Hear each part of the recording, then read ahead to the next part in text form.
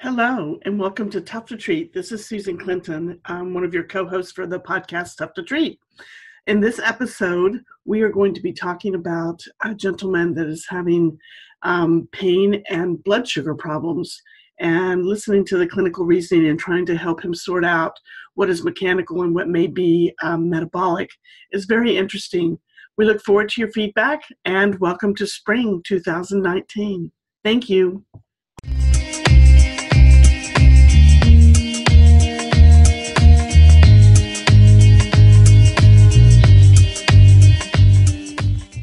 Hello, everybody. Welcome to Tough to Treat. This is Susan Clinton, along with my co-host, Erica Meloe. Hi, Erica. Hi, Susan. How are you? I'm doing well, thank you. How are you today? Good. Good. So we've both been recovering from head colds and sinus infections and kind of crazy end of winter stuff. I'm hopeful that spring is going to be around the corner at some point soon. I know. But here we are, and we're ready to carry on for the next spring quarter with Tough to Treat. Yeah. So today I'm up with a client that I saw a while back that I wanted to present today. It was a pretty interesting case in so much that if it walks like a duck and talks like a duck, sometimes it's a duck and sometimes it's not.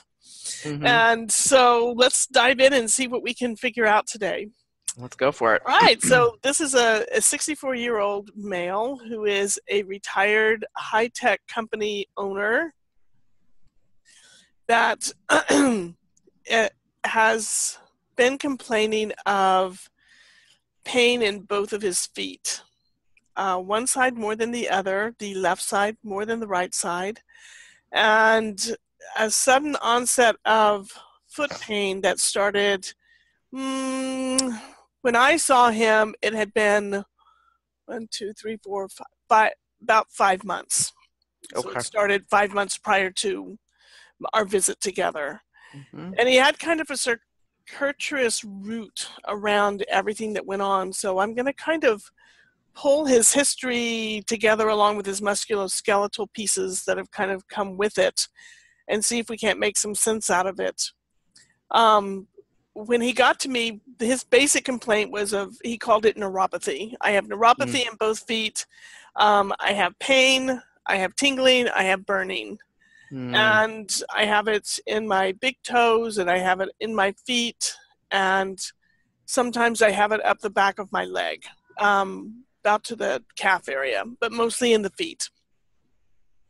Got it. And so I said, okay, so tell me about when this happened and what started going on. And he said it started after I had a scare about my blood sugar, which was 5 months ago. And so I went on this diet down to less than 20 carbs a day and less than 900 calories a day. Oh, my Lord. And started doing cardio. Whoa. That I started off with cardio, this walking and kind of elliptical stuff, for a 30-minute session. Then I worked up to 2 30-minute sessions. Then I worked up to 3 30-minute sessions. A day? A day. Oh, my God. And within, 2 weeks' time, I started having symptoms in both feet. Okay. So he said at that point in time, about a month had passed, and he had lost about 25 pounds. Lord. And he had also was told by his physician to go ahead and decrease the cardio to 1 time a day for 30 minutes.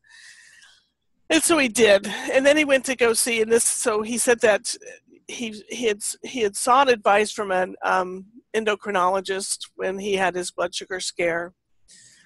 And so his endo was the one that, wanted him to try to shed some pounds and, change his diet a bit and see if he couldn't, get things back under control. Yep. And so he went to his PCP, and his PCP did an A1C test, and it was down to 6.1. And his PCP said, this can't be diabetes.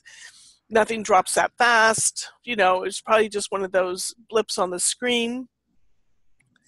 And then the next month it was down to 5.3. So he did have a rapid weight loss and change. And it started kind of ringing some bells in my brain at this point, listening to his story, that, wow, that was a lot of stress to put on your system. There was a system that was already stressed, and he went through a tremendous amount of stress to change his metabolic system a bit. So I just kind of, sat back and started kind of just letting him tell his story. I said, well, tell me more about what's going on then. Tell me a little bit more about what's happening. And, I will just say right out loud here that there is a little bit of some obsessive compulsive stuff here admitted to by the patient. I mean, this is his story. He goes, I admit I have OCD tendencies, but he said, I function better if I pay attention to it rather than trying to ignore it. So I said, I'm just going with it. Just tell me more. Tell me more. So he started wearing a glucose monitor so he could monitor what his glucose was doing during the day. And he was saying that when I get up in the morning, I eat and my glucose goes up and then it comes down, and then it takes a couple hours before it comes down to where it's supposed to be, and I monitor it, and then in the afternoon when my glucose starts rising, so does my pain. Wait, how does he do that? I have no idea. He just told me he has a glucose monitor, and usually you just, because my mother was diabetic, usually just sort of prick your thing. I mean, okay. Yeah, well, he's got resources, so he does a lot more. Okay. So, and again, admittedly on his part, he goes, it's probably overkill. I realize that, but he goes, I don't have anything else to do since I sold off all my companies and I'm retired. He goes, I'm kind of a research freak, so. So his pain went up when the blood sugar went up. Okay, got it. So we just kind of in space hold that, because I was there was a lot of information coming in all at one time. Got it. But then he switched and went back to this story about how he started chasing doctors. So he started reading. He likes to do a lot of research. He really likes his PCP. But he found this group of physicians in his area where they are called some sort of peripheral surgical or extremity surgical, surgeons or something like that. Anyway, he found this one guy in that group and went to go see him. It turned out to be a podiatrist, and the guy kind of just was poking around at him and touched him in various places and said some things and said, this is what we need to do. We need to do surgery and release the nerves behind your knee. Oh, boy. And at that point, he reached out to a physician friend of his, and the physician friend was just like, whatever you're doing, whatever you're thinking, stop it. Don't go that way. So in the meantime, he looked it up and he realized that podiatrists weren't even allowed to do surgery, around the knee. And he started getting some kind of, niggly feelings that maybe this isn't the right way to go. So he kind of listened to his friend, the physician, who said, just, knock that off. And why don't you, seek out a good physical therapist and let them, kind of see what's going on there. Because this is sounding a little bit different than what I would consider a neuropathy.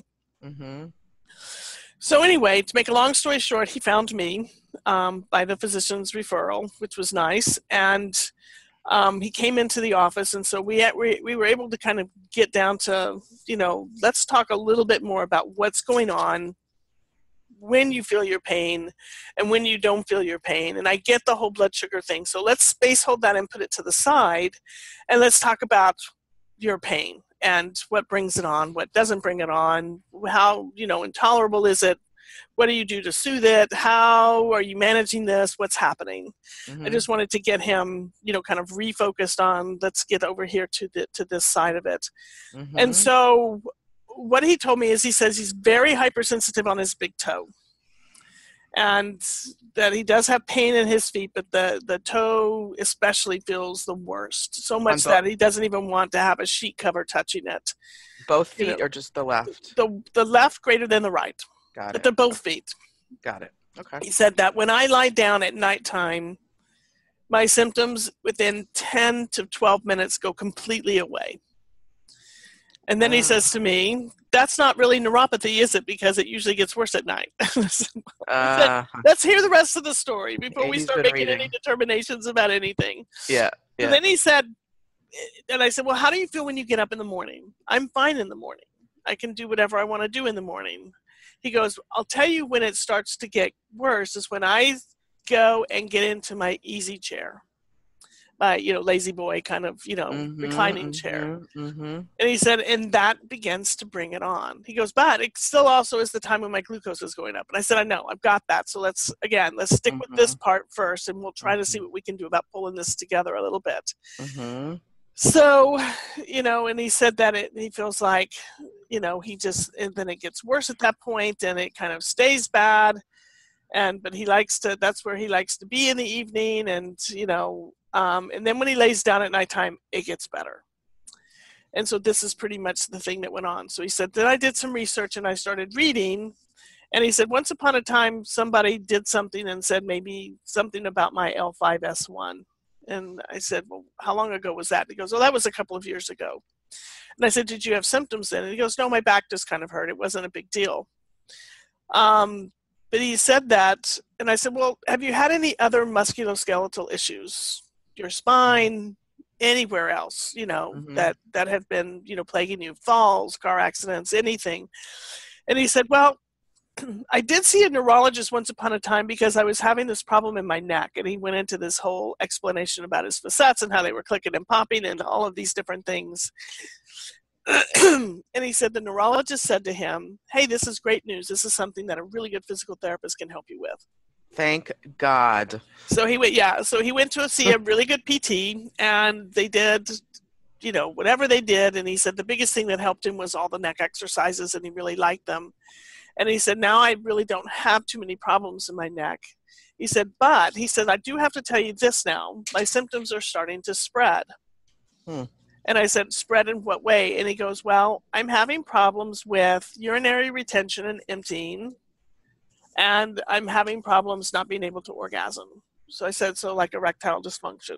He goes, yeah, exactly. He goes, I can get an erection, but I can't get past that part of it. And was this, okay, go ahead. Yeah, I can stop there. Go ahead and ask some questions. No, so was that the orgasm and the retention, was that since his reading of stuff on the internet, or it just happened like? Well, he's always on the internet, so okay. But this stuff is definitely has occurred over the last 2 months. Okay, so question. So when in the morning he gets up, he's generally okay. When he starts to sit in his easy chair, the symptoms get worse, and then at the end of the day, when he's flat on his back in bed, he's pretty okay. So it's the middle of during the day when he's sitting or generally moving. Does walking or standing make him worse, or is it mostly just the sitting in the easy chair? It seems that it comes on mostly in the easy chair, but sometimes if he's been on his feet for a while, it can be starting to happen as well. So his day is spent by getting up. He likes to do his exercises, walking and stuff. And then he, goes to his computer and he says, I have a nice straight chair that I can sit in, and I can work away at my computer. It's when he starts to get into the easy chair and some of that stuff that he starts to feel bad. And it starts to happen in the later part of the day. Okay. Is he tall, Susan? What's his stature? He's about 5'8". And, that's average. He weighs about, I think he told me, of course he told me. He weighs, at the time I saw him, he was weighing 164, and he was wanting to get finally down to, I think his goal weight was 156 that he really wanted to get to. Okay. Does he have a history of diabetes in the family at all, or no? No. Okay. Okay, and he said he had a blood sugar scare. What was the blood sugar scare that prompted him? Well, he just had one of your blood panel tests, where they, fasting glucose, that kind of thing, and it was just a bit high. Okay. And he's a take action kind of guy. If something is just a little bit off, he's going to, admittedly, all of this, comes from him. It wasn't any supposition on my part or judgment on my part. He said, he goes, I tend to go all in, rather than part ways. So he goes, and I know I probably overdo it. Some people tell me that all the time. And it's like, and he goes, I do better if I can just follow it than if I try to ignore it. He goes, because then it builds up in my brain and it doesn't work so well for him. Okay, I'm good. This is what he tried. So he said, so I decided that I felt like maybe my posture was not good in the easy chair. So I put a back brace on and sat in the easy chair, and it was better. My symptoms were better. I said, okay, that's interesting. So he said, so now what I'm going to do is I'm going to wear the brace and roll my computer chair into the living room so I can watch the things I want to watch, but sit in a different chair. Oh, boy. And see how it works. So it's like, okay, that's good. So we kind of came up with the idea that it feels better when you get flat. It feels so when you get out of standing or out of compression, you feel better. Would you agree with that? And he said, yes, I would. And I said, do you ever lie down in the middle of the day? No, never. It's like, okay. So, but when you lie down at night, in about 10 minutes, this pain that's making you crazy tends to really go away completely. He said, yes. And I said, do you think that this would be something you could do in the middle of the day if you were feeling this symptom? We said, yeah, I think I could do that. So it's like, okay, because if it helps your pain, it might be good to just get off your feet a bit, until we can kind of figure out what all is happening here. And I said, are you willing to see how you do if you don't do the easy chair? And he said, yes. That's why he was thinking about bringing his computer chair in. So he had already problem solved in many ways of which I wanted to go with him, which I thought was pretty interesting. So then as we were sitting there talking, I was asking him some questions about the urinary retention. And he said, well, when I went to see the urologist, his story was, I was having a lot of problems with he still calls it his neuropathy. And he goes, I noticed that when my neuropathy is worse, that's when I have more retention. It's harder for me to start my pee. It's harder to empty all the way. When I'm not having that, it seems to be easier. So he goes, I'm supposed to go back and have a flow test done in a couple of months.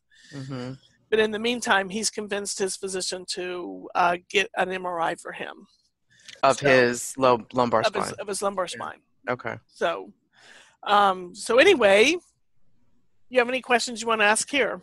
I mean, were you thinking anything at this point in terms of source of symptoms? So sure, absolutely, because as I was going through it, there were a lot of things that popped into my mind. It's like, okay, is this a diabetic neuropathy for real? Right? Yep.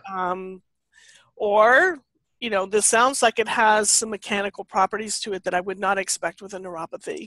Right. In other words, position changes can actually make this better. Yep. And so he was so fixed on the idea that as his blood sugar rises, so does his pain. And so I just said, well, what if we looked at it from another lens coming around the other way? What if it was your pain that was actually causing your blood sugar to rise? Because you're telling me that you have the normal rise of blood sugar when you eat, but this is occurring when you're not around the time that you're not eating.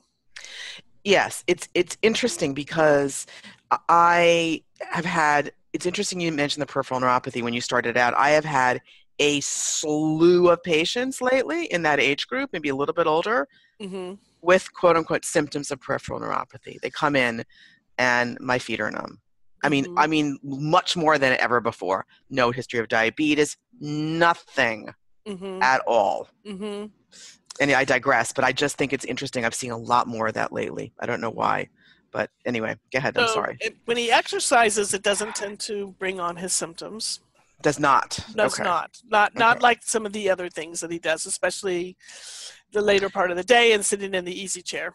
And what exercise does he do, Susan? He just is walking on the treadmill now. A walking treadmill. Okay, got it.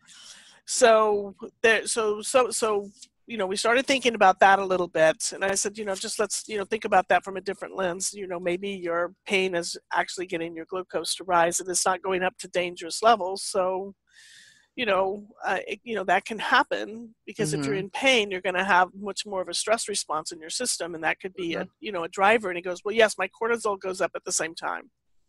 And it's like, okay, well, that makes sense to me. Does that make sense to you? And he said, yeah, it does kind of. So he started to think, and then he's, and he goes, well, that issue that I had in my neck, when they did the MRI there, of course, I had a lot of osteophytes and, some other things that were going on in my neck as well.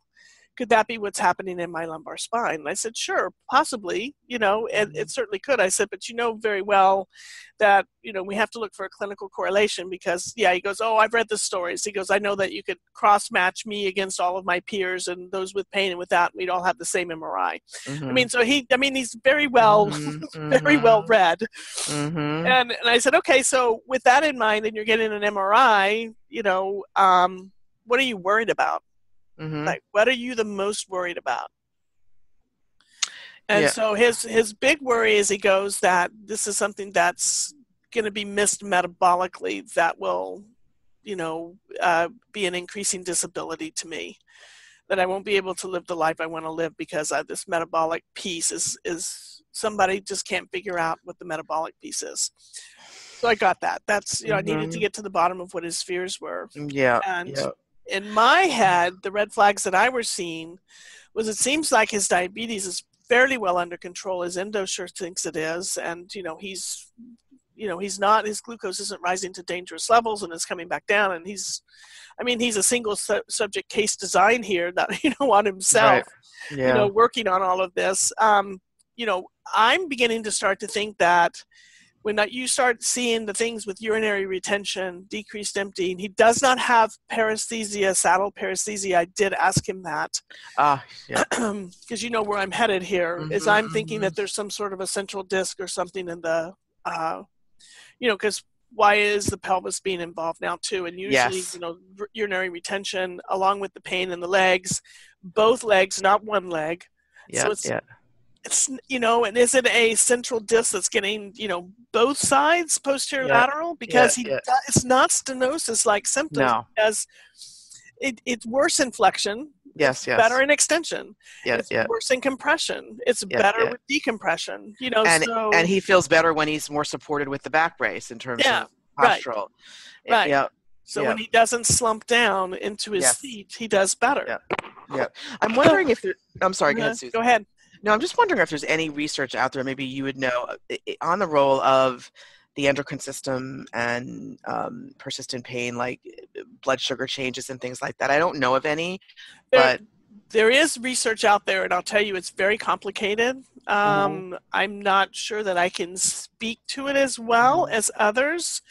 But some of the researchers to follow are people like Mick Thatcher out of the UK. He does a lot of immuno neurology type of stuff, and there is a lot around the immune system and the neurosystem and driving a pain response or a sympathetic protective response type thing. And if he's worried about that too, that's going to centrally mediate a little bit of that as well. If he sees his blood sugar going up and the worry starts to kick in and those types of things. What I told him, I said, will be interesting. I said, let's just go with this positional piece right now. He's going to have an MRI. We'll see what goes on there. And I'll get to that in just a minute. Okay. But, and I said, let's just go with these positional changes, get out of the easy chair. I said, before your symptoms start to come on, right? And he goes, yeah, I can pretty much tell. And I said, lay down then. Don't even wait for it to start. I said, just go, take 15 minutes and lay down on your bed or on the floor, whatever you want to do. Grab your iPad, keep doing whatever it is you're doing, just do it in a different position. And let's change up how you're doing, the easy chair and see if, you can take more breaks too, like on the commercials, get up and move around, do some different things that maybe we get in the easy chair and we don't feel like doing because we're overcoming inertia a little bit more. Exactly. It's kind of like laying down in a slump position to watch TV. So, and I said, then let's, you already have the MRI schedule. Let's see what goes on with that. And let's just kind of watch this. And I said, watch it with a different lens and see if you think maybe the pain's driving the blood sugar rather than the blood sugar driving the pain. And just see, because you're already looking at that. I wasn't going to tell him not to do that because he said that that's how he operates. I just was going to meet him where he was. So he went away and called me a week later to tell me that if he does lay down, it seems to be better. And he really does feel like the pain may be driving the blood sugar, and the quality of his pain has changed somewhat. It's not quite as hypersensitive in his big toes. And he can't really contribute that to anything other than maybe it's because I'm doing position changes and stuff like during that. The day. And I said, okay, let's see how it goes. You had your MRI. Yes, I'm waiting for the results. So we had an appointment for the following week. Okay. How did he move generally? How did he walk into the office? Was he? Oh yeah. So I probably, yes. Let me hop back and go into what I did in the exam. Thank you for reminding me. I just You're welcome. Paper over it. It's like, wait, that's all she did? Basically, a lot of my time was taken up with this story. Sure. And you totally. can imagine. Yeah. And he needed to tell it. There wasn't going to be it. any stopping this train. You know, I needed to hear the story. He needed to tell it. And we were going to just go through it. And so we did do some movement things, but not a ton at this particular visit. Yeah. So I did have him flex. You know, initial flexion didn't change anything for him. Mm-hmm.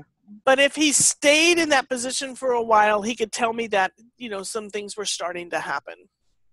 Okay, in his feet.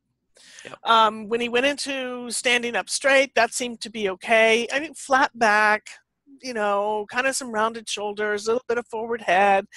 You know, a guy who spends a lot of time, you know, in front of the computer. Not a lot of great tone through his trunk, you know, just kind of, you know, a little bit on the, you know, sloppy movement side, nothing terrible. Mm-hmm. You know, otherwise, you know, very healthy looking, you know, gentleman. So we, you know, we took blood pressure, we did heart rate. He liked all of that stuff. Everything was well within, you know, I mean, just great limits for a 64-year-old male, which is what we all should be at that age, you know, really in good shape. Yep.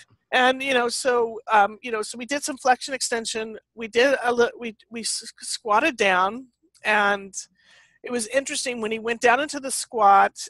And I said, no, squat all the way down like a catcher. I want to see what happens. And, you know, he said, no, it's a little stiff in my knees. But as he sat there for a little bit, he had a fairly rounded back and tucked under pelvis in that squat position. And as he was there for a bit, he said, I'm beginning to feel it in my feet. I'm wondering if I'm cutting off the circulation at my knees. And I said, no, I don't think so. And so while he was there, his shoes were off, and I said, let's just, you know, so we did like, you know, where you touch the skin and see the capillary refill. Mm-hmm. It's like, you know, he's like, oh, I didn't know I could do that. That's good. Mm-hmm. You know, and so that was relieving to him to see that. And I said, just come on up out of it and stand up tall again. And he did. And I said, how are your feet feeling now? And he walked around for a little bit. He goes, now they're starting to lessen back up again. Yeah. So it's clear that if he went into these kinds of weird, like, you know, he could flex over without actually flexing his lumbar spine, which is why bendovers didn't bother him. Yeah. When you get him in a position where that lumbar spine is drug into flexion, such as like that deep squat tucked under, or slumping down into a chair, that's what would begin to bring his symptoms on. So that's why now everybody can kind of see, and that's what we just basically did that day, because that was what we had time for. And so now everybody can kind of see, that's why I sent him home with just like change some positions, because immediately it was helping him. And I said, let's just see what happens. Rotation was limited all throughout, so obviously we need to add some rotation into a system and some other things, you know, some richness of movement down the road. But I'm going to just, sometimes, like, especially with this guy, he needed to tell a story. This is his personality. And for you to start, like, having him move and bend, I don't think he was fully convinced that it was a mechanical issue anyway. So you need to listen to his story. You're going to get one opportunity with these people, and it's generally in the first visit, to get them to unburden themselves. And it is, and I've said this before, I think it's a misnomer that patients want to get treated, quote unquote, the first visit. They want a solution, whether it's telling him to do some lying on his back throughout the day. And especially with somebody like this guy's in his head, you know, and thinking is for him is what he does best, right? Yeah. And I think that I don't think we should rush to start running people through an assessment protocol, or whatever you want to call it, however you do it, at the expense of cutting him off. That would be the wrong thing to do. So I just wanted to throw that out there, and you did it beautifully. So big deal. You looked at him move, you know, side bend, forward bend, rotation, whatever. You're not going to glean a ton with that. I mean, you could have predicted your physical exam without even doing the physical exam. Seriously, with people like that. Right, you know? Right. So, and like I said, you know, so there was a couple of red flags in there, and I'm kind of thinking, gosh, is this kind of starting to look a little bit like a cauda equina? I will say the other thing that I did in the exam, as I'm looking at my papers, I did run through a neuromuscular screen. You know, reflexes, you know, that kind of thing. it was interesting. The reflexes were just a little bit sluggish, but all over, not just like one here, one there. They just weren't the best, but they weren't the best in his upper extremities either. So now I'm thinking, okay, well, remember we had this thing in the neck too. So, we may have to go back up to the neck at some point to kind of see and hear this stuff and kind of figure this out a little bit. But, he certainly didn't have any signs of disinhibition. So, I mean, there was no Babinski, or those kinds of things, any of those bigger, reflexes like that for the long tracking stuff. The biggest thing was the pain. And it was really hard to tell if he had a decreased sensory loss or not. I used the little Kleenex and kind of went across, and mostly it was a little hypersensitive when the Kleenex went across, like L5 and S1E stuff, but nothing like, oh, I don't feel that, or yeah, I feel that. So almost, I would almost have to say behaving a little bit more like a neuralgia than a neuropathy. Right. So and he wasn't weak or anything like that. So there wasn't motor any issues. And and quite frankly, I didn't stress him, to see, and so that was something that I will have to do at some point too. But anyway, okay, so he left and went away. He came back with his MRI. One of the thing that the MRI showed was that there was a lot of compression around the L5S1 and L4L5 region, not atypical for normal aging. Okay. However, there was some that did remark on some issues of much more of a centralized compression rather than a posterior lateral. Posterior lateral. Right. Okay. So, but the interesting thing was there wasn't a lot in the spinal canal itself, which I didn't expect, but I was concerned about with this pelvic floor issue, retention thing going on that seems to be new. Yes. Yeah. And so his neurologist who read his report and, said, whatever you want to do in PT, go for it. There's nothing here that I see that isn't going to get better, as far as the symptoms go. But, what was concerning to the patient and to me is the fact that he was still having some of this urinary retention business. So I at this point gave him a little bit of some ideas. I said, one of the things you can do is sit down to go to the bathroom and, see if that, to urinate and see if that, helps that get a little bit better. The guy stands, I remember we were talking about his posture, that he's kind of got a flat back, in that squat, he kind of tucks under. He does tend to be a little bit of a butt clencher when he stands. So it makes me think maybe his pelvic floor is working really hard because something else in his trunk just hasn't come on. The guy has lost a lot of weight, muscles in the abdomen are a bit long and floppy, because they don't have the tension from the weight. And he lost a lot of weight really fast. Yeah. So, we talked a little bit about, what happened. Let's see if we can't, get some other muscles on board and, change some ways that you're moving and, and actually let's get a little variance around your exercise because the position changes help you feel better. So we've got that, but what can we do around your exercise to just give you that little bit of oomph that you're looking for and perhaps maybe change why that pelvic floor is overworking. I said, in the meantime, I want you to move your urology appointment up, and let them do a good look at you and be sure everything is okay. And he said, well, I've already called the urologist and I wanted to have PSAs done. I said, okay, good. So off he went. We just basically started on talking about how can he start adding some partial squats in and, a little bit of weightlifting. And I gave him, this guy likes to read and likes to think, I gave him some great, articles on, cardiovascular and metabolic health and strength training, so he'd have some of that because he liked to read that and get his head wrapped around it. And I said, I'm happy to work with you on that so we can find exercises that feel good for you and you don't feel like you're at risk for anything. So, but in the meantime, let's get this other piece. Let's just make sure everything's okay, with what's going on. And so then the next time he came back a couple of weeks later, he had seen his urologist, and they decided that, I mean, his PSAs were okay, but they did kind of an ultrasound and took a look at some things, and they felt like that his prostate was enlarged, and that may be one of the reasons he was having the urinary retention, because a couple of years ago it wasn't. And so there was a change over the last 2 years. So so now they are he's set up to do the flow studies, and in the meantime they have added some Flomax to his regime. And he seems to be doing better, especially if he sits down to void rather than standing. And I said, it's not always possible. In some places you're going to have to stand to use the urinal, but, understanding that it be as relaxed as possible, let your tush go, let your knees bend a little bit, and, just kind of allow yourself to do that. And so that was actually, when he did void at the urologist's office, the before and after, he was voiding much more completely than he was when he was there a few months ago. So all of those signs are pointing into a better direction. So I started working with him. We added the pelvic floor piece in, and we started working on him being able to sense and feel his pelvic floor, and begin to feel like when it was not working as hard and when it was like gripping.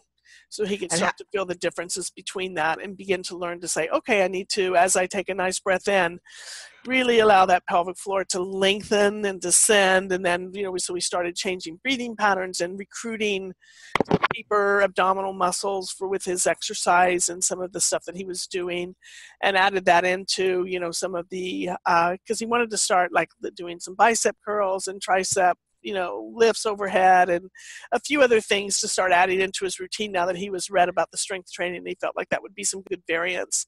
So we added those in, and being aware of not over gripping and butt gripping while he's doing those exercises and things like that. And you did that via basically with breathing patterns, correct? Okay. Right. And I actually have in my clinic, we have an ultrasound machine. The imaging, ultrasound imaging, real time machine. Yeah.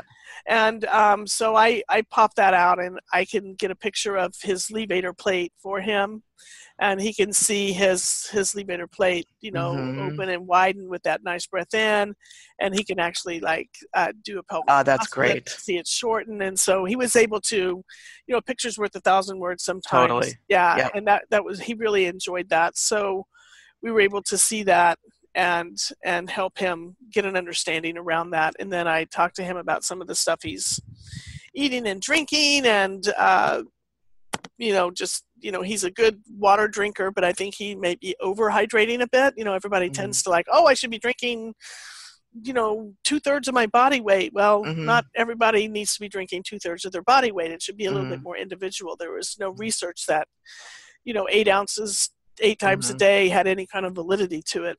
It was something that somebody made up, and everybody ran with it.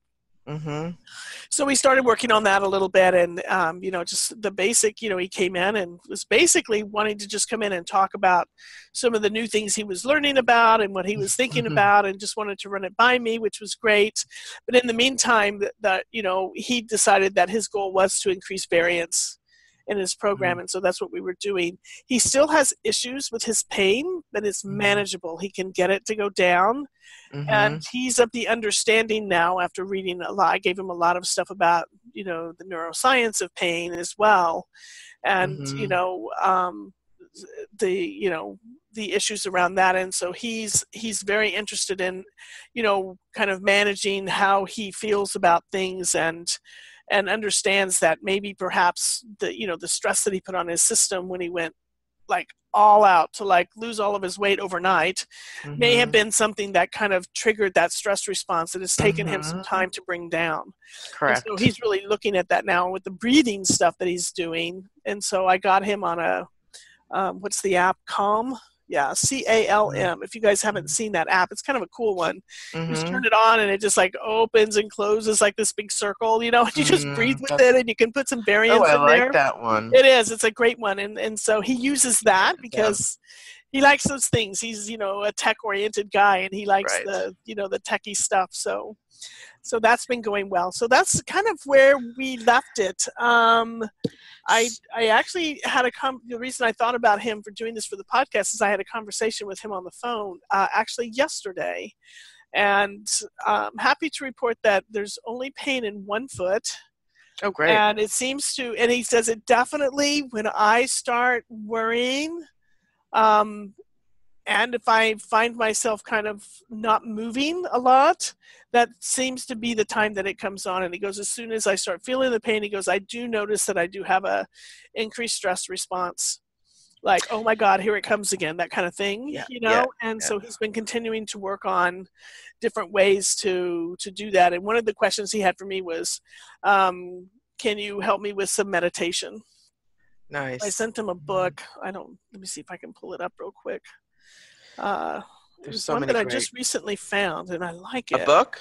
A book on meditation? Yeah. And it chunks it into little small chunks. So it's like really helpful for people really trying. And it comes in an audiobook, which is nice too. Because I've tried meditation over the years, and for me, I have a love-hate relationship with meditation personally. So I'm always looking for new things. So while you're looking for that, I'm just going to recap. So basically, you gave him that positional change to do lying down throughout the day, or preemptively, and then you started working on giving some more variance to his movement program, doing some squats, doing some strengthening, and with regards to the urinary piece and the erectile dysfunction, more about working with breath and trying to let go some of those gripping, the butt gripper, the gripping muscles, things like that. And then a huge educational piece. And so does he no longer wears the back brace? He's takes that off, and he's sitting generally okay in the easy chair now? He's not using the easy chair at all. Oh, he's not using the easy chair at all? Yeah, like I told you, he admittedly says, when I go in, I go all in. Okay. The easy chair was removed from the house. Oh, my God. So, he's like, and that's okay. It's his choice. But he did find a couple of really nice, good, different chairs to sit in, and he does fairly well. Like he said, he goes, I got to get up and move, though.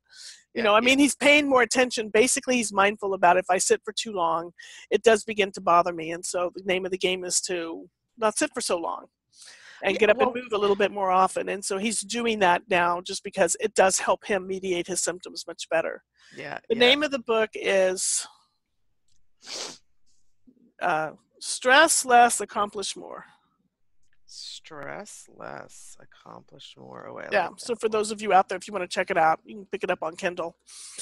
I like that. I'll take that. So I just gave him that title yesterday. We'll see what he does with it. He'll probably buy it. Or oh yeah, in multiple formats. He'll definitely come back with more research on meditation than I ever had. So that'll be good. Exactly. Anyway, that's it. That's really interesting. It's I mentioned that the peripheral neuropathy. It's so funny because I've seen, as I said, so much of it, and you would think, with that presentation, he's young though, he's 64, right? And I've had patients tell me I'm taking the B vitamins and they're really helping me, and I'm like, go for it. You take those B vitamins, and if it helps your numbness in both of your feet, then I am all for that, and you tend to see it in my experience. In patients who don't really have this big history of back issues, just problems at all. And the patients that I've seen this week who've had that have literally had no back problems. I mean, occasional back pain, but nothing really to write home about. And it's becoming a lot more common, I think, in our population, and everyone goes through the the EMGs, and they get put on Neurontin times 50 times a day, and it's not making these people better. Yeah, because it's probably not a true neuropathy, right? So the only other thing that I did for him was I just gave him some information on healthy fats. For his diet, and he's open to it. He's got this thing that he's doing, and he's not willing to really change out of that at this point. Mm-hmm. But I said, look, here's a couple of resources on healthy fats. It's good for the nerves. Mm-hmm. Just take a look at this and see. So we'll see what that was the other thing I gave to him yesterday was, because we had accomplished a lot of what we were doing. He's got a great variance in his exercise program. He's very happy with how that's going. He feels like he's getting stronger now. Before he was just doing cardio. Now he feels like he's actually, doing things that are like building some oomph into his system, which is great. And, just told him, I said, just keep in mind that, that part of your diet needs to have some healthy fats in there. And so, so I said, here's a couple of articles, read them, because they have a whole choice of things. They're everything from, nuts to avocados, all stuff that's all good for you, that you like, that's all natural. Yeah. So see what, maybe rings your bell, and see what you're not getting as much of, and maybe consider adding a little bit of that in. Yeah. And I also think it's important that, from at least a mechanical standpoint, that, that you gave him that just lie on your back throughout the day. And people tend to say, well, you can do your exercises like at the end of the day. I kind of disagree with that in terms of from like, we always talked about this reset exercise. I believe that, we need to preemptively, you don't just do a child's pose or a down dog or lie on your back because you have pain. You need to do it throughout the day because it makes you feel better, and don't wait to have pain. And I think patients need to understand that. Get ahead of it, and that will make you feel better. You'll get decreased frequency and intensity of symptoms. Just do it every hour. I tell patients to do things every hour, knowing they're never going to do it every hour, but the message is there. Do it frequently, often. So if you give one thing, if you tell one thing to patients, it's something that if there's something that makes them better, they need to do that a lot. Yeah. Anyway. I agree. I agree. Awesome. Okay. Excellent. All right, everyone. Thanks for listening. And let us know if you have any comments or questions, for sure. Look for our emails, and we've got some great tips coming out on the emails and some different things now. So if you haven't signed up for our newsletter email, please do so we can keep in touch with you on a much more regular basis. And we've got the opt-ins coming. So we just sent one out, and I think my assistant put one. So if you go on our website, toughtotreat.com, and you sign up, I think you should get the Clinical Pearls guide that went out to our existing list. If you sign up on our toughtotreat.com and you do not get that, email me. Yes, let us know. Yes. So we can make sure we get it to you. Yes. All right. Thanks, guys. Until next time. You bet. Bye.